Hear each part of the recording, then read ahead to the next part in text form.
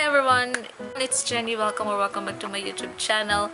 For today's video ay share ko sa inyo ang planner and goals ko for 2022. Ito yung planner ko.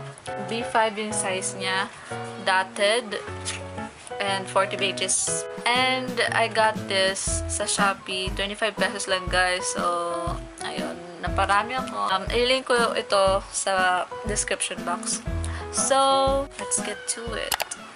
This is my cover page. I'm planning to make it a vision board, but for now, it's plain muna kasi hindi ko pa nadidikit yung mga pictures na na-print ko. So, first page naman, it's blank kasi I don't know what to do with it for now, so I'll leave it blank muna. And on the next page, we have my future log. So, in here, nakalagay lang ang months of the year sa every side ng pages, and dito ko nalalagay yung mga reminders and events sa month na yon.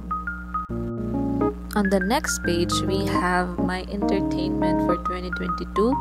We have the movies, books, series.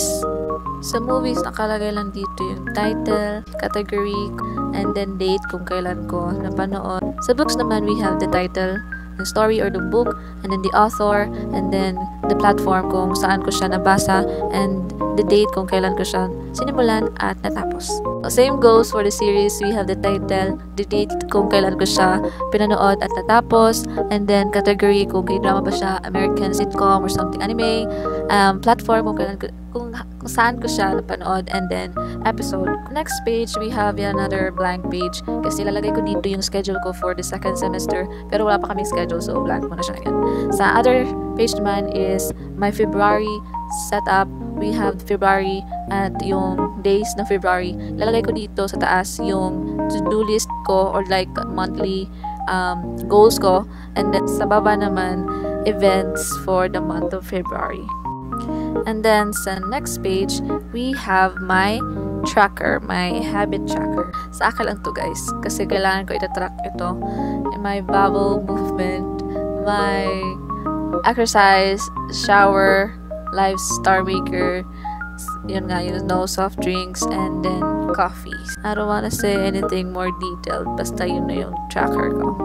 And then sa baba, we have my sleep tracker at kung kailan ako wake up every day. And then sa next page and the other pages left ay yung weekly spread ko for February. That's basically it guys. Sa next portion ng video nito ay sasabihin ko yung mga goals ko for this year. I know February na, pero ngayon ko pala sasabihin yung mga goals ko kasi ngayon ko pala naisip guys. Anyway, the battery is flashing, so let's just make it quick. So first of all is, ayun na nga, I will cut off mga soft drinks intake ko kasi, yeah, kung alam nyo kami ng family ko,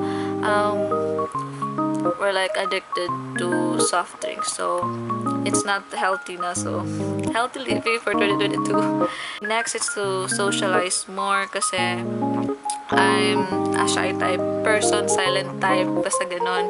So gusto kong, you know, mag-socialize more. I'm just gonna work it out, be more confident. So yeah, as a goal ko for this year, magkaroon ng 500 subscribers.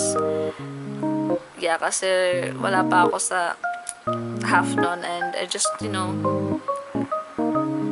goal ko yan. So by doing it, by achieving it, syempre mag-upload ako ng mga contents na worth watching. So yeah, and then lastly, ay gusto kong mag-study more sa English language kasi gusto kong maging fluent in English, kaya you know, gusto kong mag-learn pa more about English language.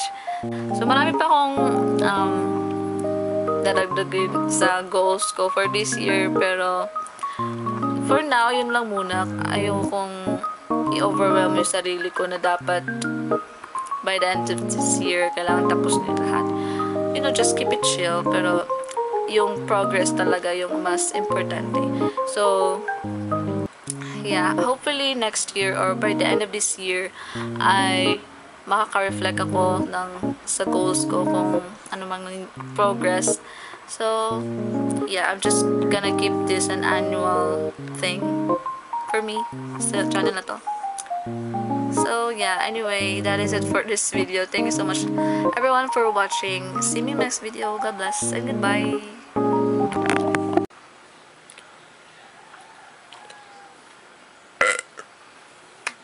Anyway.